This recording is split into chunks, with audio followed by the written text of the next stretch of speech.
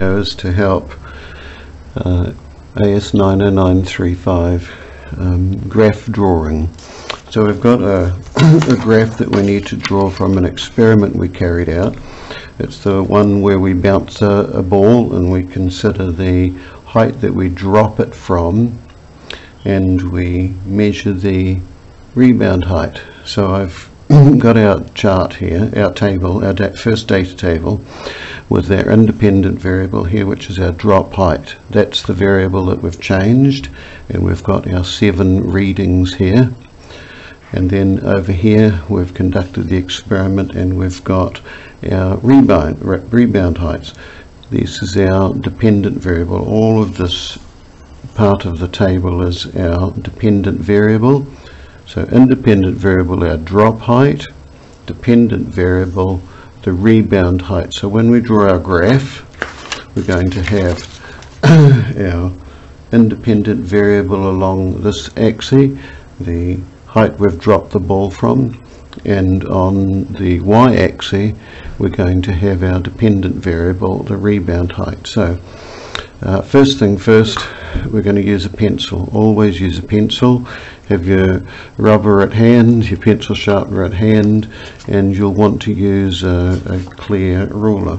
So first thing, our axes, we're going to draw on these bold blue lines. You see every 5th line is bold, and we're going to draw it on the bold line nearest the bottom edge. So here is our x-axis, which is going to be the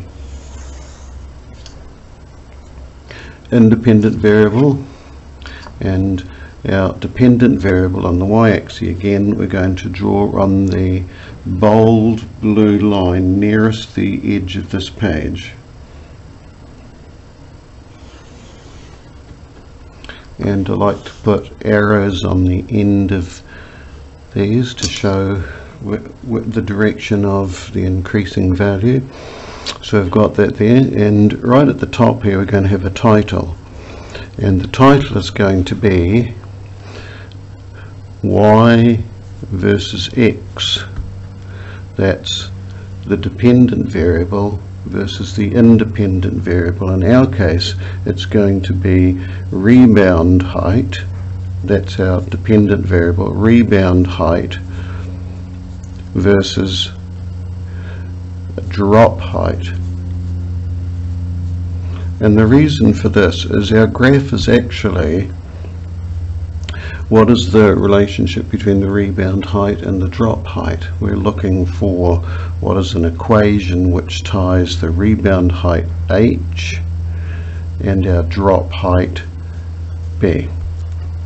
So we have a title, and next we label our axes, and we label it with three things along the x-axis. The independent variable is drop height.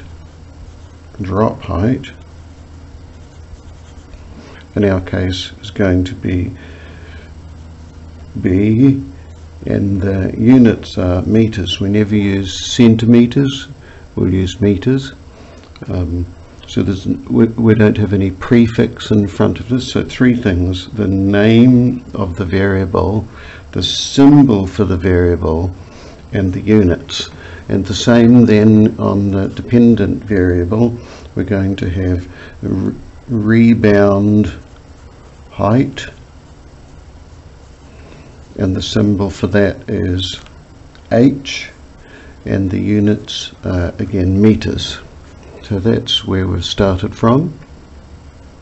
Now we put our points in, and the points we put in using a cross, little crosses, not dots. And we do that because later on when we draw our line of best fit, we don't always get it right first time, but we'll have to erase it. And if we have it on dots, it's possible that as we draw our line, the dot disappears. So we're going to use crosses, and let's plot our points. Drop height, let's put our scales on before we do that. for our scales, we see that these bold blue lines are spaced 5 units apart.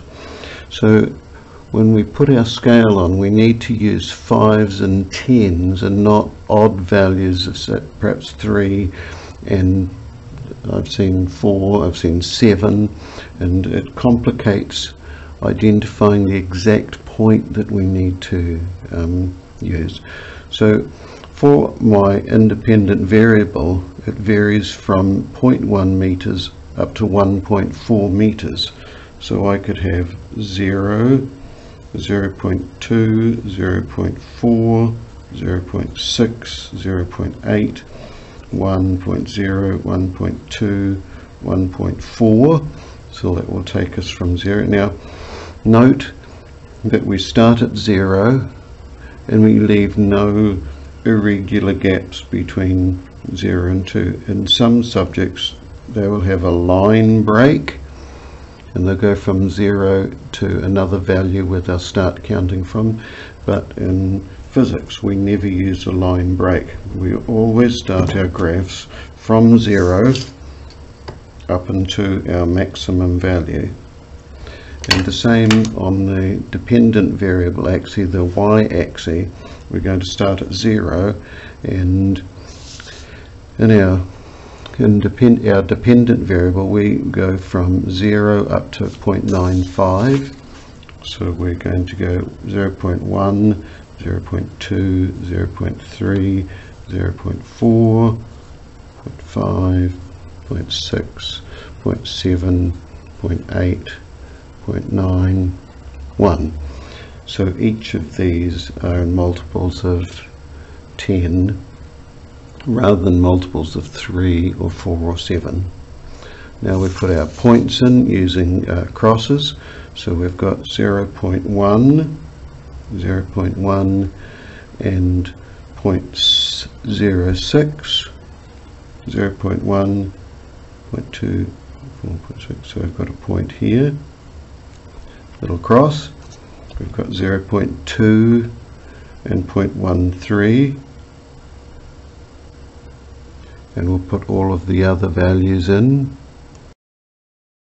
Put in all of our points, little crosses. It looks like pretty much a straight line. There is this one value up here which is clearly an outlier, so we're going to ignore that point, and later on in the discussion we'll try and explain why we think that point was so far out of our sequence.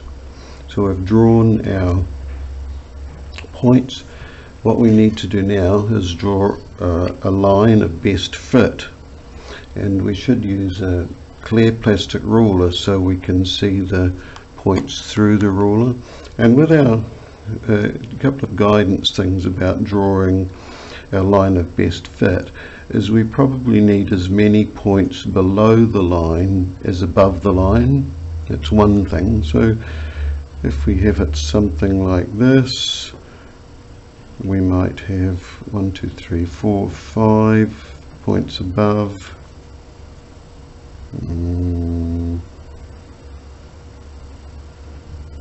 Maybe so. Let's try this. So with this line, we've extended it from the y-axis. We've got 1, 2 lines above, 1, 2, 3 below. So probably we could come down a bit. So we could erase that one and move it down. Having drawn a line of best fit, now we ignore the points we've used and we're only using the line now. What we must do now is find the equation of the line, and the way we do that, as you recall, we're going to use this equation here, y equals mx plus c, where m is the gradient. So we need to draw a section here where we can get the gradient, the delta y over delta x. In order to do that, we find 2 points on the line far apart which pass through a point where the blue lines cross. So we need 1 point up here, and I've got one here. At this point the line goes through, exactly through where those blue lines cross, and we need another one down here somewhere, and I've got another one here where the line of best fit just goes exactly where those blue lines cross. Then we draw our section,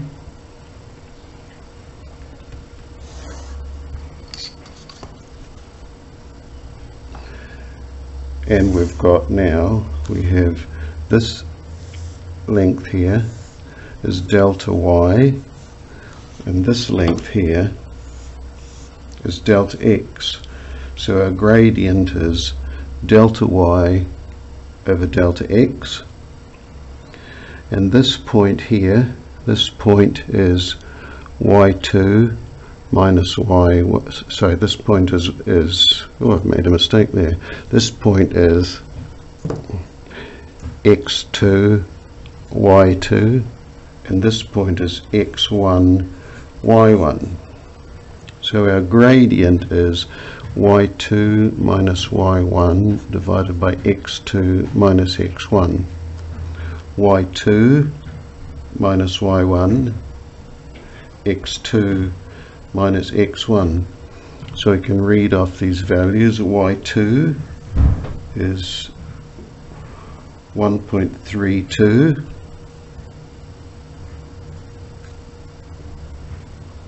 Sorry, I made a mistake there again, gosh. Easily done. y2 is this value here, 0.88, and y1 is this value, 0.18. So this length is 0.88 minus 0.18 divided by this length here, which is x2, 1.32, minus this x value, which is 0.28, and that's equal to, so that's equal to 0.67. The gradient is 0.67, and we've got to now include our units, and the units will be the whatever is the y value divided by whatever is the x value.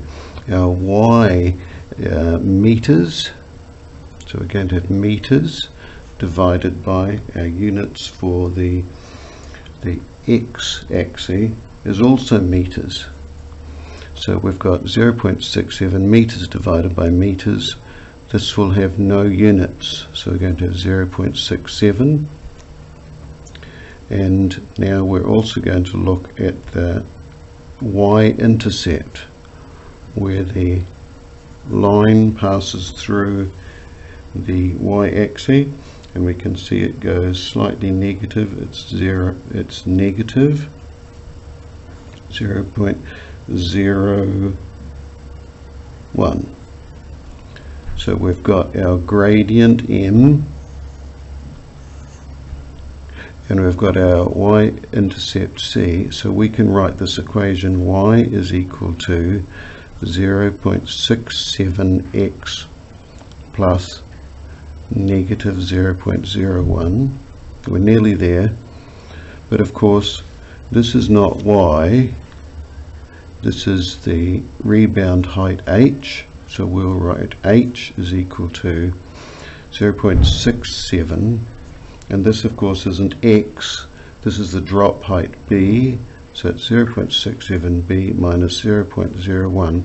And here is the conclusion of our experiment. The conclusion of our experiment is the rebound height, dropping our tennis ball, is equal to 0.67 times the drop height minus this amount here, and that's our conclusion. So we're finished.